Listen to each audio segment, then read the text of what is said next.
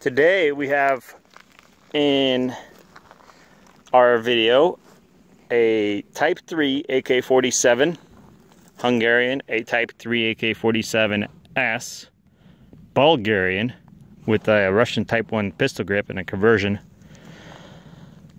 a Russian AK74 1987, and a Bulgarian AK74 with Russian stock set and a custom refinish on it. We're just going to be talking about the differences between the 74 and the AK47. We're going to briefly mention the AKM, but we don't have one here today. We of course have one, we have plenty, but we just wanted to show you guys what the difference was between the two AK variants, as people know them. I mean, there's many more different variants. There's 3 AK47s, for example, but this is as good a way as any to show you what's basically what the breakdown between them is. David, can you show us, this is David of Z Guns, by the way, pull the mag out of the AK-47 and break it down real quick, pull the bolt out, show us how it's built.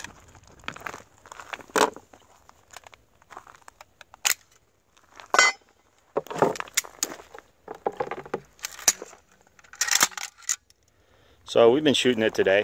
Starting with the receiver, it's a milled receiver. See, there's no center support. This is a Type 3, meaning there are 2 earlier versions before this, the Type 1 being stamped.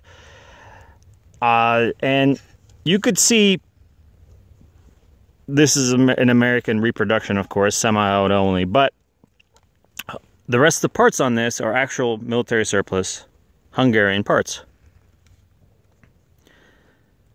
Double hook trigger, the ejector, everything's milled into this receiver and then put on. The safety's a very stamped heavy gauge steel, so is the cover. And if, well, this is a Russian slab side, I brought that from Afghanistan, but if you have the original AK-47 magazines, they were slab sized. They were big, they weren't stamped, they didn't have as much ribs, thicker gauge metal, heavy. Yeah, and so the bolt doesn't have lightning cutouts on it. See, it's one-way smooth. The spring, not double wound, that was, and instead of 2 pieces of wire, there's an actual piston. So there was a lot of machining involved, and a lot of effort went into these. These were severely overbuilt. Go ahead and assemble that for us, please. This shoots the 7.62 by 3.9.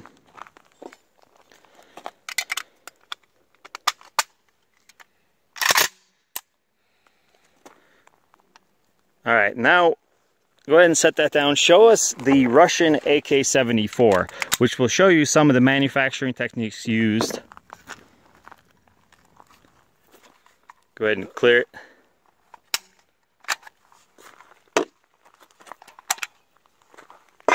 See, a much lighter gauge stamped sheet metal cover. Now, start with the basics. The receiver itself, stamped sheet metal. It's got a center support for strength. It's got forged trunnion in the back, forged trunnion in the front. The rails inside are now stamped and welded in. They're spot welded. This one has the factory markings. However, this is a semi-auto receiver. Still very collectible and still we very much enjoy. Double wound hammer spring. Show me the bolt carrier group. Nope. Here. All right, so there's lightning cuts that make it lighter. Overall, it's a little, I mean, besides being a different caliber, the AKMs followed the same principle. And the recoil spring, as you could see, has 2 pieces of wire that are looped back and forth that are assembled. A lot of pieces are cast on here. This isn't even, this is a 1987, but this isn't even pinned in place like the pieces on the AK-47. This is just dimpled in with a die. We were able to reproduce that over here at Z Guns, but it just goes to show you that two completely different generations of AK, very similar in function, but completely different manufacturing. Plastic furniture, for example, very sturdy, weather resistant.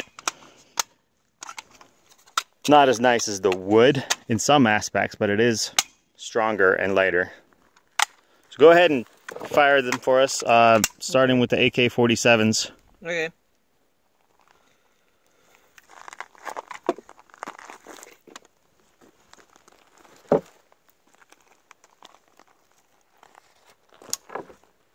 So, Hungarian AK47, Type 3.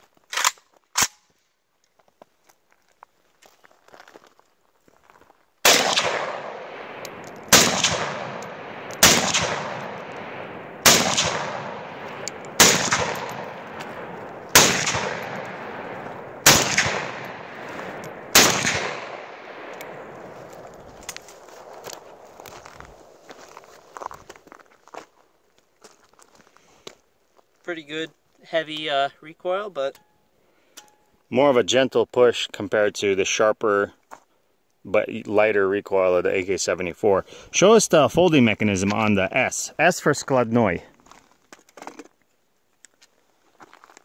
So AK47 S.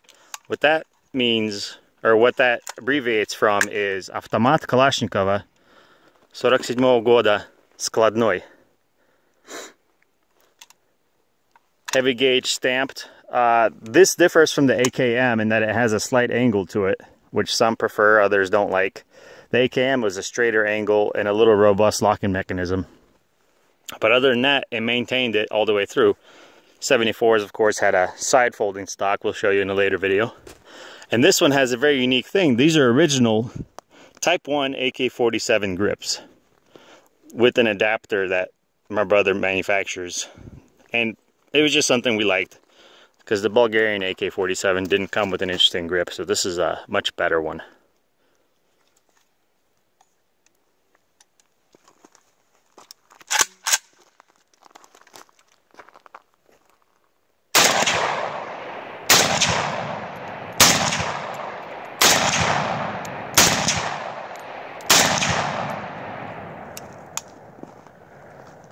Yep. Go ahead and set that down. Show us the Russian AK-74.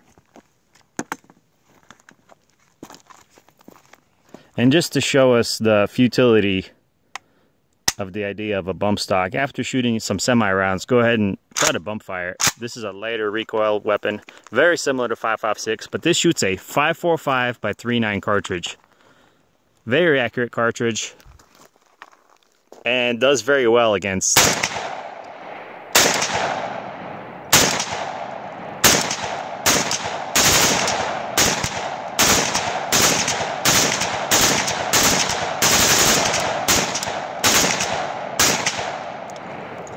So as you can see, very easy to bump fire, zero modifications, no bump stock. Does that make it any more dangerous than it is in semi? No, it just proves the futility of certain laws and certain regulations. But I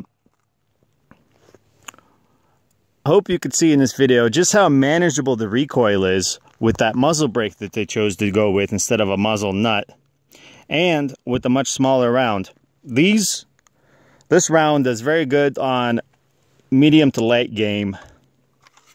Out to 500 meters, it's very accurate. The AK-47s are accurate as well, but the bullet drop becomes a factor, and the quality of the ammunition doesn't let you hunt past 200 meters if you hunt with an AK. We have successfully. 74 does a whole lot better. Go ahead and shoot that last round, or the last mag, while we have some time on the video.